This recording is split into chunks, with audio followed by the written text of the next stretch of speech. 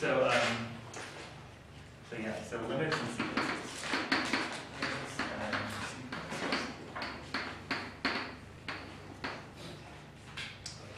So recall that a sequence is just a function. It's a function, we're going to call it A, going from n to r. So to every number, it's going to associate some value. To every number, it's going to associate some value. So it takes for every n, it'll associate some value a sub n. So just remember that the notation for sequences is a little bit different from the notation for functions. Normally for a function, right, you have some function from r to r. It takes x to usually f of x, right? It would make perfect sense to write a of n here, okay? But for sequences, the convention is to write a sub n instead of a of n. Okay? But it's the same thing, okay? Same meaning, right? Okay, and one often notates the full sequence like this. One often uses this sort of notation. So this means that you have a sequence a sub n where the indices run from 1 to infinity. Right? This denotes the sequence a sub n where n ranges from 1 to infinity.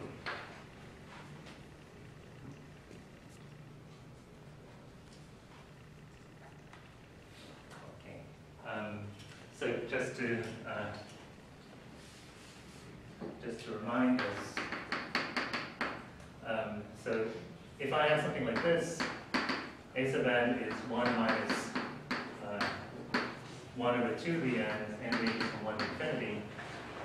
If I write something like this, then what I mean is that you start from index 1, so a1 is going to be 1 minus 1 over 2 to the 1, so it's 1 minus a half. Right? A2 is going to be what? 1 minus 1 over 2. This time 1 minus 1 over 2 squared, right? So it's going to be 1 minus 4. Right? This one is 1 minus a half. This is 1 minus 4. This one is going to be 1 minus 8, etc., etc. Right? 1 minus 1 over 2 cubed, that's to say 1 minus 1/8, etc., etc. Right? So this is a half, this is 3/4, this is 7/8. So this is how we, this is just an example of a sequence.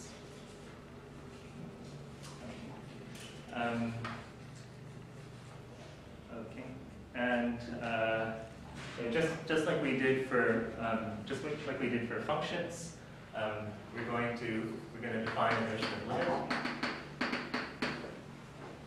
So we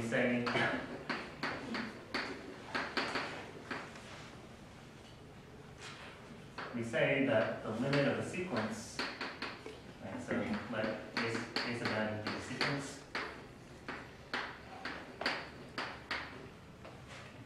We say that the limit is L if something happens. And by now you're probably kind of tired of me asking you this, but what do you think? How do you think we define this? We say that the limit is L if I'm not going to waste more than a minute on this. Who can make a guess? If a sub n equals So we say that the limit of this sequence is L, right? So as n tends towards infinity, we say that this sequence heads off towards some value L. And I'd like to make a guess.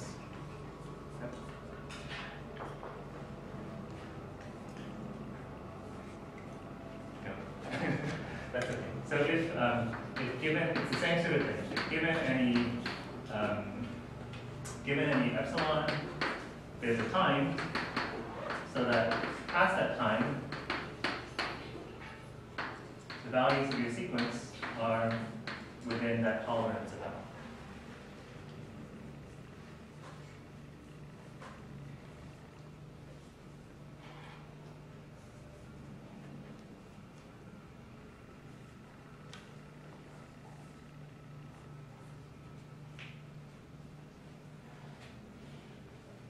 Does this remind anybody of anything? This is actually really similar to something else. Ellen, what's it? The definition of the M and I forget what it's called, but sorry. As like if you draw a line, like a vertical line, y equals M, and then you say that any point past it is going to be smaller than epsilon, you're going to get closer and closer. Yeah. So this is actually almost the same thing as the limit of f of x being L as x goes to infinity, right? It's almost exactly the same definition, right? Remember, we had something like this, right? Here's our L, our function. For our function to have that as a limit means that if given any tolerance, there's a time past which that tolerance is satisfied. The only difference here is that instead of having a function here, we have a sequence, right? So it's something like this. So it's not a continuous thing. It's just a bunch of dots. Okay. And what we're saying is that given any so if this is my L, if this is L, then given some bracket around it, there's some time past which all the dots fall within the upper and lower lines. So it's the same thing every two. So wouldn't that also be considered a squeeze theorem? No. No, the squeeze theorem is telling you if you have, say in the case of functions, like if you have one function that gets arbitrarily close and you have another function that gets arbitrarily close, then the guy in the middle has to tend to that value. It's something. This is just the definition of a limit. This is just the definition.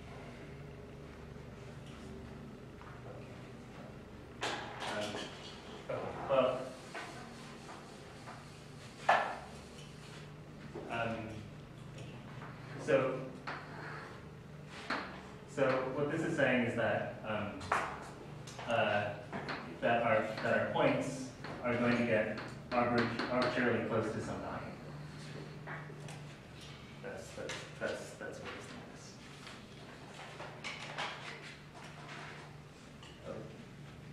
So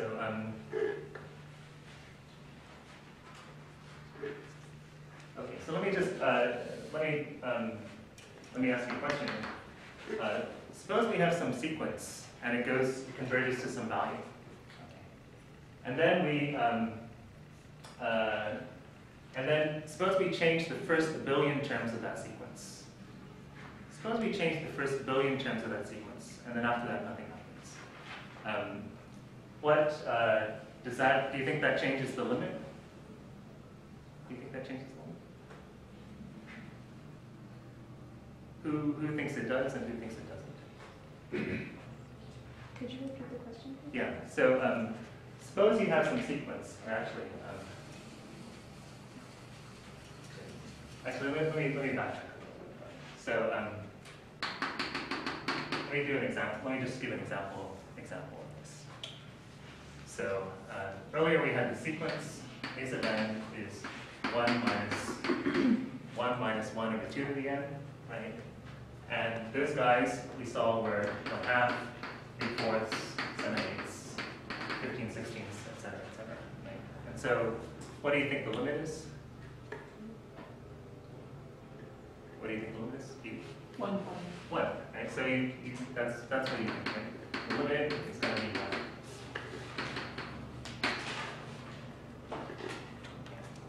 Right? And so let's see how we would show it. using the limit definition. So using, yeah, and so, yeah, this is true, this is true. Let's see how we do it using the limit definition. So why? Okay. So sort of as you do before, right?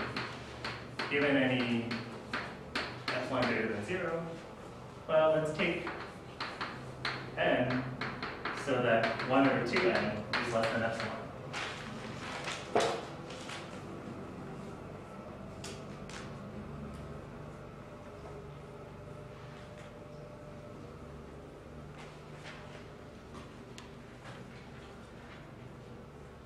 Right? Then, of course, then if little n exceeds that, if we're past that time, then 1 over 2 to the n is going to be smaller than epsilon. And so, you know,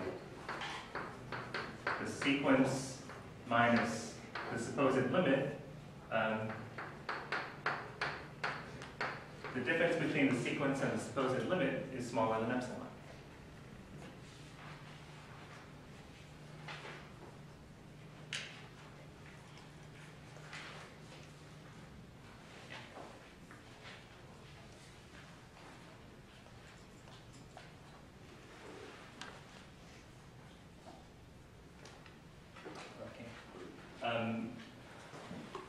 Right. So, okay. So take a look. Right. Somebody gives you this epsilon and says, "I would like you to make your sequence within that epsilon of 1. I would like you to make your sequence, the distance of your sequence, the distance of some point in your sequence from the limit to be smaller than that epsilon." And it turns out, you say, well, okay, as long as I take this time so that 1 over 2 to the n is smaller than epsilon, then anytime we're past that, then the thing is within epsilon of 1. Somehow I feel like I'm not getting through to you guys this morning. Are you?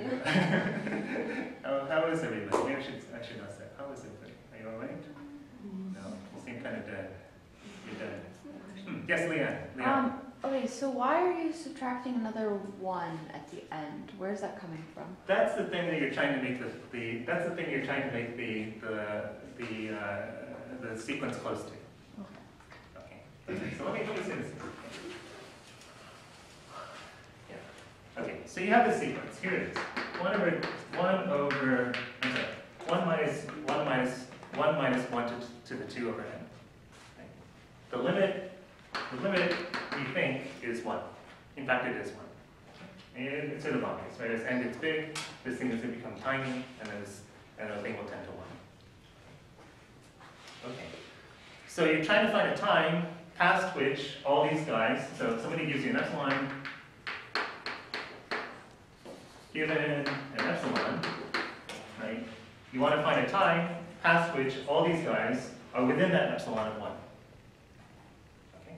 So you think, okay, how do I figure out that time? How do I figure out that time? Well, I'm going to look at the thing I'm trying to control. Well, I want, right? You think, I'd like, here's your scratcher. You'd say, well, I'd like a sub n minus 1 to be smaller than epsilon. Okay. I'd like a sub n minus 1 to be smaller than epsilon. Okay. Well, what is that? A sub n is 1 minus 1 over 2d. Right? That's 1 minus, right? That's what it is, right? So what is that? Well, the 1's cancel off, and that's this, right? So as long as, so that sort of motivates you to say, well, okay, so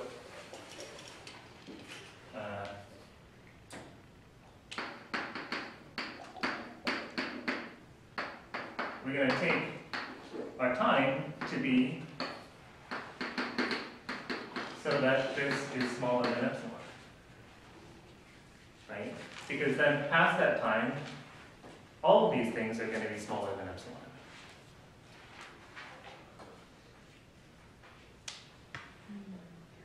Some of you are smiling. So let me say it like this. Let me say it like this. Okay. So let me say it like this. How about this?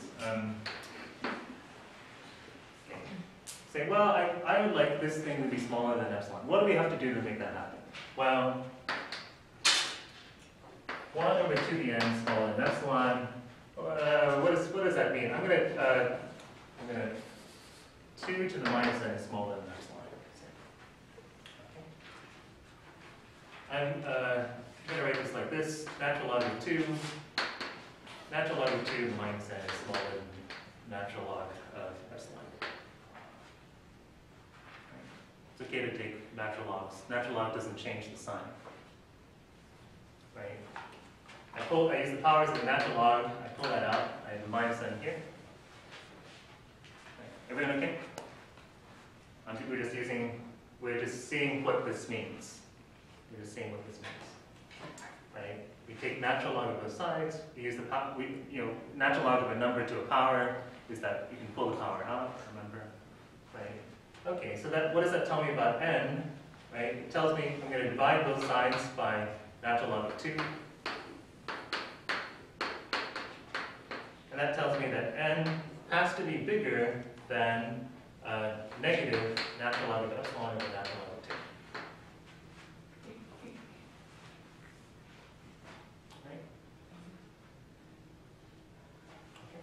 Okay, so given epsilon bigger than 0, take n to be any number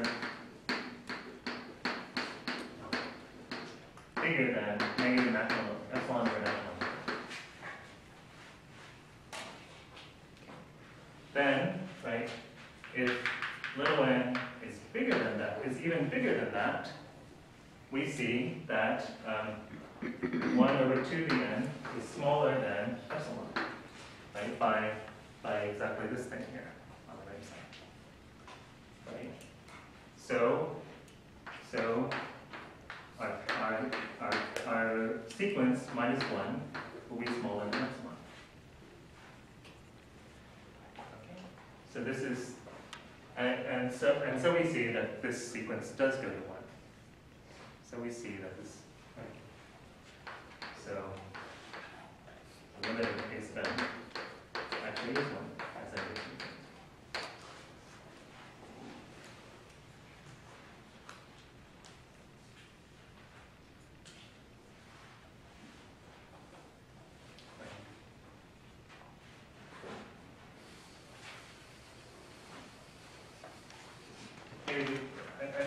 Maybe I should make this even more clear. Or actually, just make it clear, right? Because if n is bigger than n, then 1 over 2 to the n, 2 to the n is bigger than 2 to the capital N. So 1 over 2 to the n is smaller than 1 over 2 to the capital N. Right? And we just saw that n being big, capital N being bigger than this means that this thing is smaller than epsilon.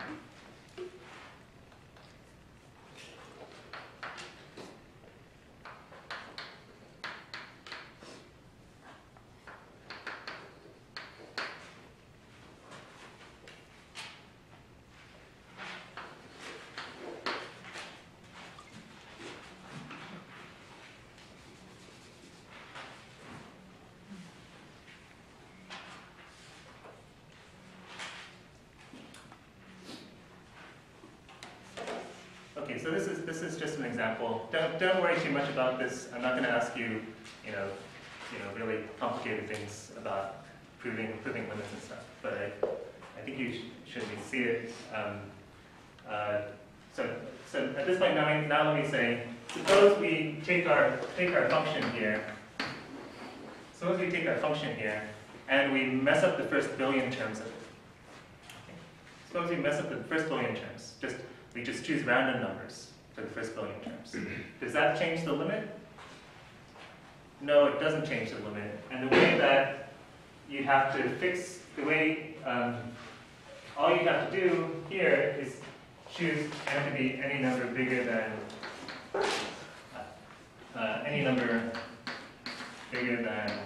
a billion, right?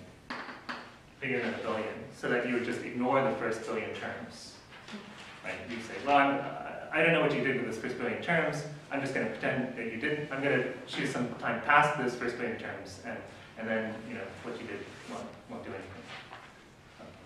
So that's how this thing allows you to avoid any problem with people who mess up the first billion terms of a sequence. So the point is that if you're talking about limits, then stuff that happens in a finite range doesn't matter, right? All you care about is what happens at infinity.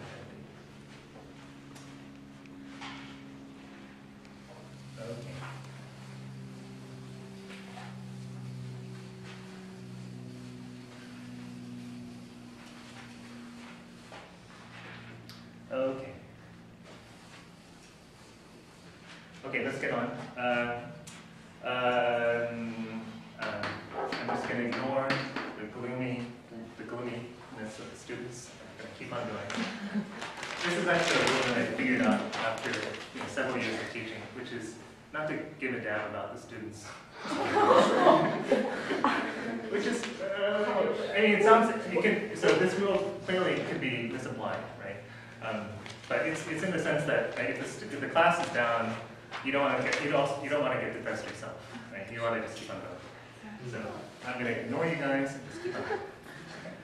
Okay, so second thing about sequences. Okay.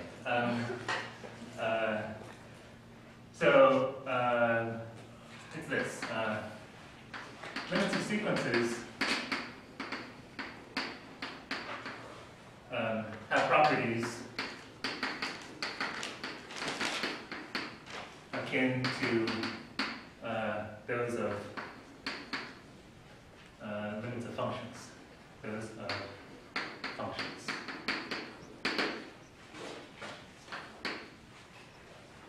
Okay. And this is sort of obvious. If it worked for functions, it should work for sequences. Sequences are functions, in fact. Okay. So I'm just going to put it down. I'm not going to really explain it in detail. So there's terms about limits and arithmetic, right? The limit of a sum of a sequence. I guess I'm going to say it's the limit of, say, the sum of sums of sequences is the same thing as the limit of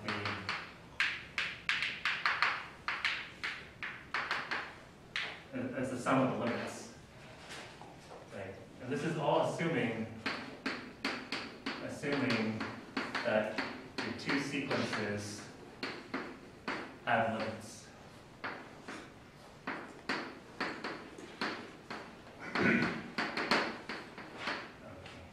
I forgot to introduce this term earlier. If a sequence has a limit, we call it convergent. Okay. Convergent means you have a limit. Divergent means there's no limit.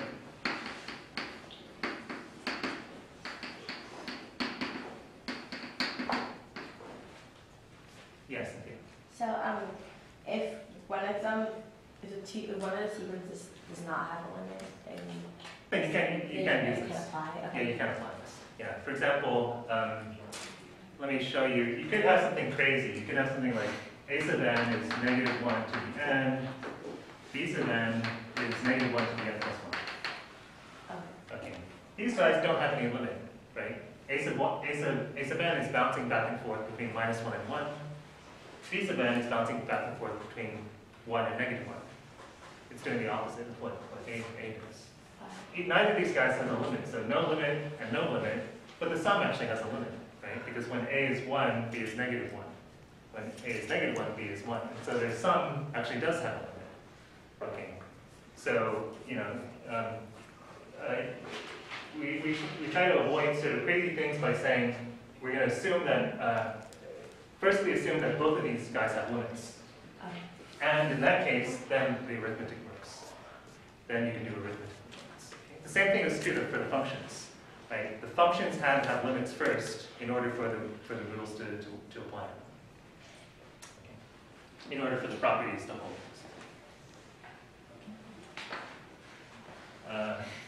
Right, so there's these, et cetera, et cetera. We also have a uniqueness of limit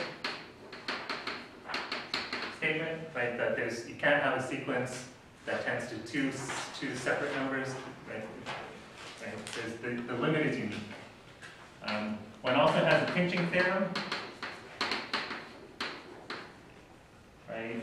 You can guess it, right? If you have a sequence, if you have 3 sequences, and at some point, past some point, there's somebody in the trap between the other two. Then if the guys on the end tend towards the limit, then the guy in the middle is forced to tend towards that same limit. Okay. You can guess it. Do you want me to write it out? I think it's pretty straightforward. Okay. Then there's this thing about limits and continuous functions, which is goes as follows, right? I should state, say that the limit of a sub n is L as n goes to infinity, and f is continuous at L. Then the limit of f of a sub n as n goes to infinity is f of L.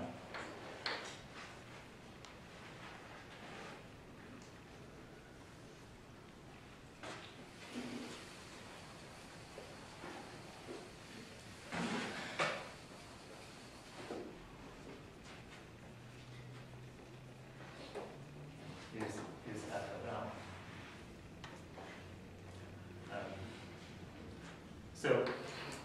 So what this is saying is that, again, continuity means you can pass the limit through.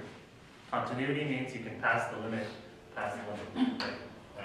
The limit of f of a sub n as n goes to infinity is the same thing as f of the limit of a sub n as n goes to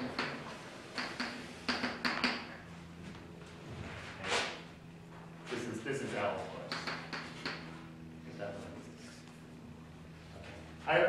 Personally, I like to write it this way rather than this way, even though they mean exactly the same thing. I think it's more illustrative, more. This makes it clear what's going on. Continuity means that limits can pass through. So, for example, we had that sequence earlier: 1 minus 1 over 2 to the n, which converges to 1. Right? This thing converges to 1. Right? One often uses this abbreviation, converges to. Converges to 1. Right? So if somebody said, what about the square root of a sub n? What about the square root of a sub n? What will that converge to? Well, you'd say, well, look, square root is just a continuous function. So I'm just going to converge to this. Right? This thing is going to converge to the square root of the limit. Right? The square root of the limit of the square root of this thing is going to be just the square root of the limit. That's to say, square root of 1.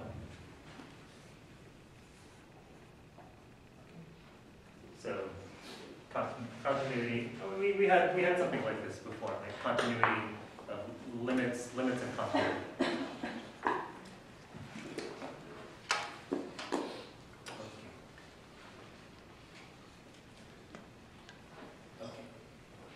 Okay.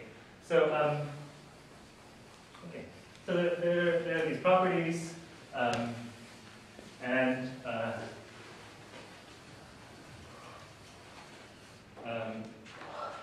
there are a couple of important sequences. So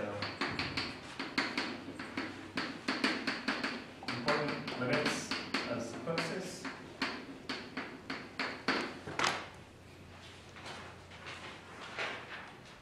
And they're sort of obvious. We're just gonna take them. Okay, we're not gonna prove them. I'm just gonna give them to you. So here it is. So you have some number in the reals, and you have some positive number. Okay.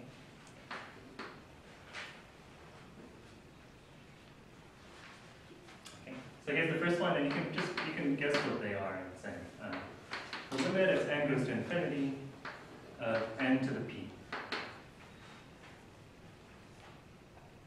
Guess what it's going to be. As n goes to infinity, n to the p is some positive number. So you take n to some power, and then you let n go to become gigantic. What will it be? Infinity. Right? Even if you take like some tiny power, 0.001, right? Right?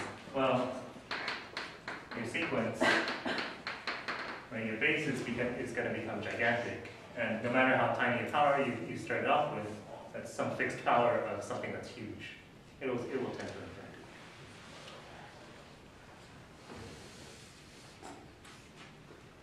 Second one, actually, maybe we don't even need to state the second one. If you have 1 over n to some tiny power, and n becomes huge, then this will go to it'll go to 0. It'll go to 0 for the same reason that the one above went to infinity. In fact, I don't even know why I'm including this one. Okay. C. If your number r is less than 1, then the limit of r to the n as n goes to infinity is 1. If the size of your number is small, so r lies between -1 and +1, right? You choose some small number r, right? And then you keep on taking powers of it. What will happen to it? What will it tend to? Make a guess? 0, right? The limit is going to be 0. And the opposite, if your number is bigger than 1, and you take powers of it, well, it's a little bit tricky. If you take powers of the absolute value of it,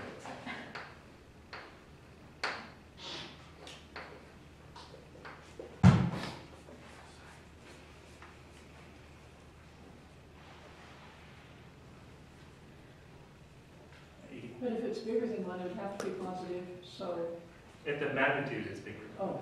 So it can be a huge negative, it can be a large negative number. What will happen?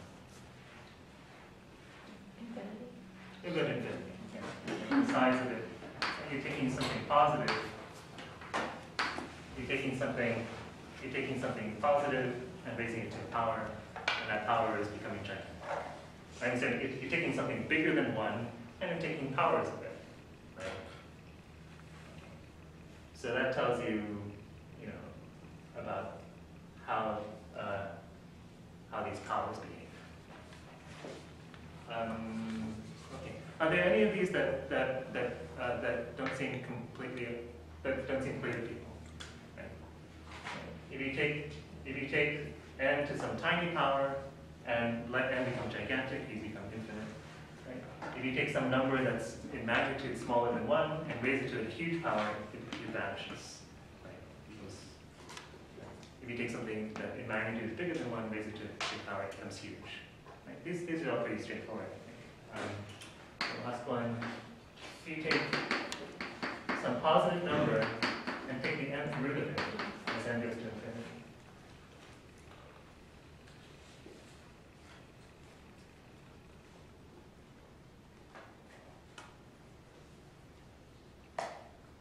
Does anyone know what happens to this? You take some positive number, it could be like 0.01, and then you take the square root of it, you take the third root of it, you take the fourth root of it, you take the fifth root of it, etc., etc. Or you take 3, you take its nth root, and you let n become gigantic. What happens to it? Isn't it? Oh, 1. 1, yeah, it actually, these numbers will actually tend to 1.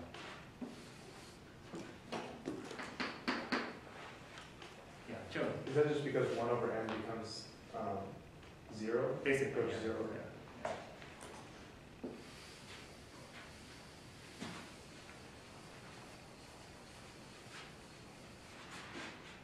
Yeah, although in some sense, that's not a good,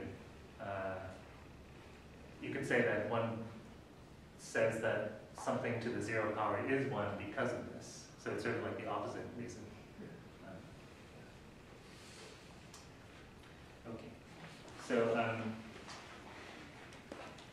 So I'm just going to introduce these. We'll use them mainly to make guesses about limits.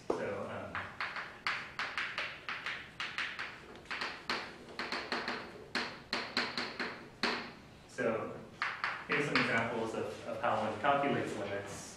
You say, okay, as n goes to infinity, suppose you take the limit as n goes to infinity of something like this.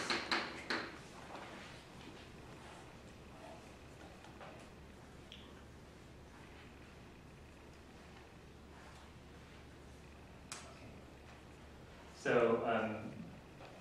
what one does, and right, if you try to do these things independently, right, you see that the top goes to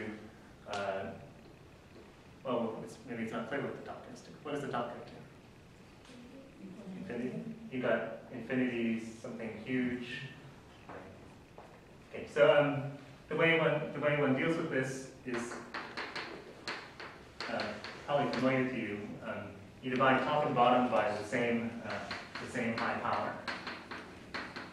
So you look for the highest power involved, right? Highest power either in the top or bottom, on the top or bottom, and you divide by the highest power.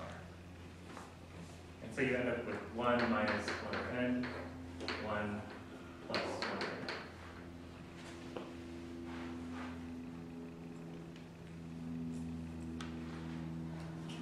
Okay, and then as n goes to infinity, like we said, well, this thing is going to go to 0, this thing is going to go to 0, so we end with 1.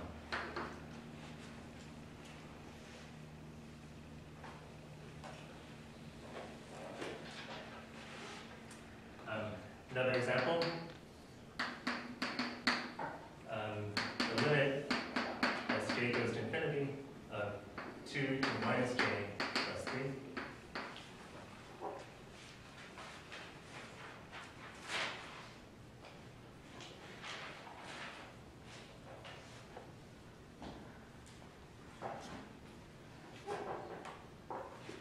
Right. Well, what happens to this one?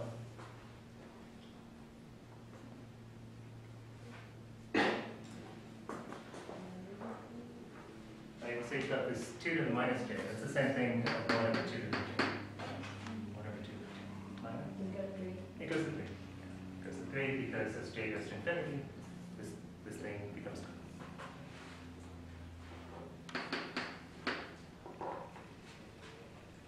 There's another one, another example. The limit as n goes to infinity of 2 plus cosine n over m squared.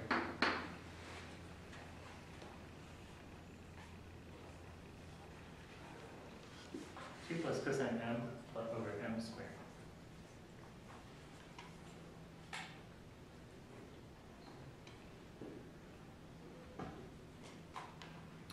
Somebody like to make a guess as to what happens? Oh, They're going to go near 0. can you justify it? We justify it using the, Well, because cosine m's ranges are positive 1 and negative 1. So no matter what you add to 2, that's going to be like 3 or around there, less than 3, over some negative number. Right. So you say, well, you know, to make it rigorous, you can use the pinching tail. You say, well, look, 2 plus cosine m over m squared is smaller than 3 over m squared. Smaller than or equal to 3 over m squared. And it's bigger than or equal to 1 over m squared. And you know that 1 over m squared goes to 0, and 3 over m squared also goes to 0. Right? Each of these guys goes to 0. So by pinching here, this guy in the middle is going to go to 0 also.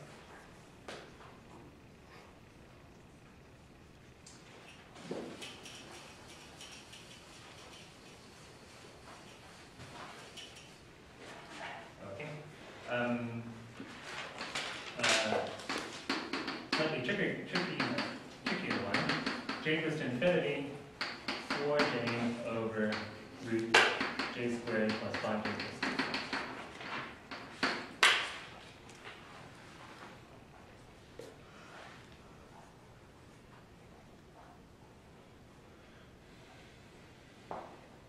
What do you think happens to this one? What do you think happens to this one? Anyone like to make a guess?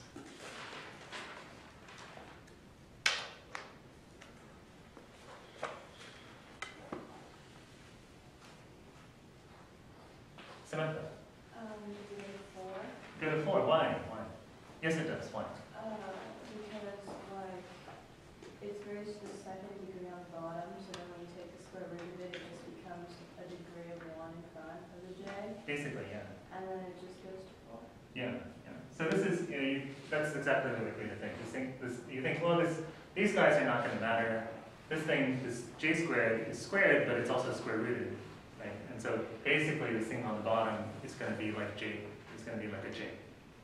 Okay. And you can make that a little bit more believable if you divide top and bottom by j.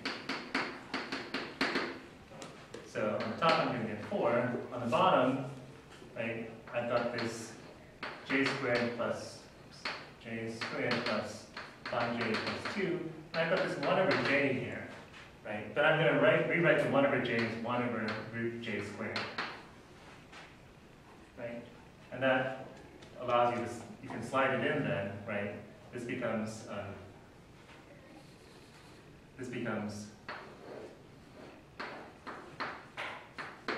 this. Right? You slide the j into the square root. Right? When you slide that 1 over j into the square root, you end up with 1 over j squared, square root of j squared.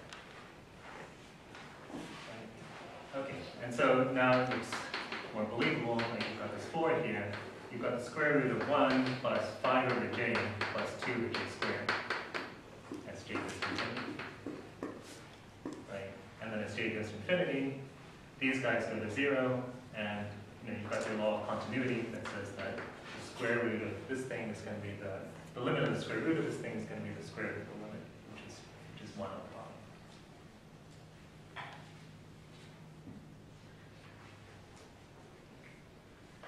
Any questions? Any questions? Okay, last one. Last one is this is tricky. I don't know. The limit as n goes to infinity of cosine of pi and sine pi m over 2 m plus 2.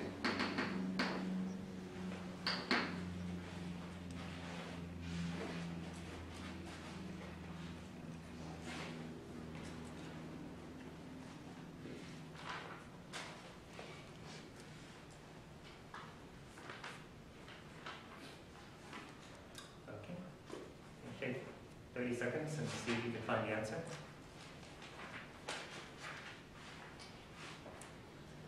Or maybe you know it already.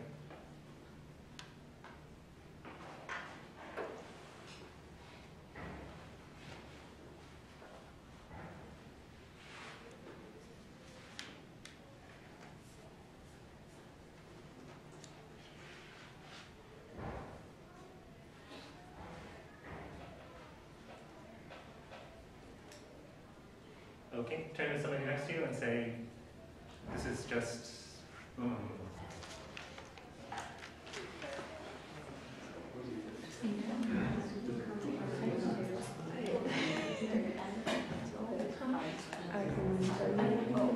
My question is, what is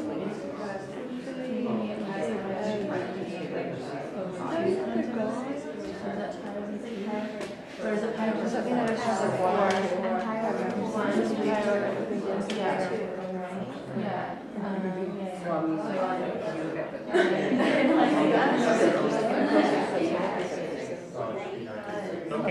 Okay, who would like to make a guess? Yes, ma'am. Making a guess. Yes. -1. Negative one is right. Yes. Right, and what did you use? You used that these guys are continuous functions. Right? See, cosine is a continuous function, so we can slide the limit past it. Right? This thing is a continuous function, we can slide the limit past it again. Right? And so we end up with cosine of pi sine limited, as n goes to infinity, of pi over pi m over 2 m plus 2. Right? And you say, okay, well now all we need to do is find the limit here. Right? There's two, you could divide top and bottom by m, or you just say, well, this 2 isn't going to matter, so I get pi over 2. Right? You get pi, if you divide top and bottom by m, you get this.